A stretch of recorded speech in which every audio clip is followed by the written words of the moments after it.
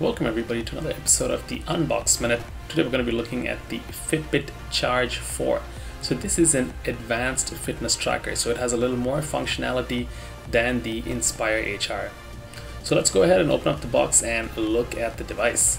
First off, the main device. As you can see, the strap is a little broader, the screen is certainly larger. The strap is the usual silicone type. There's a pamphlet and also an additional strap. So this is the same strap, it's just longer. So if you have a larger hand, yeah, you could probably use that. Next up is the charger, which is a charging cradle with a USB hookup. Last but not least, a product information guide. Hope you're enjoying our content. Do consider subscribing to our channel.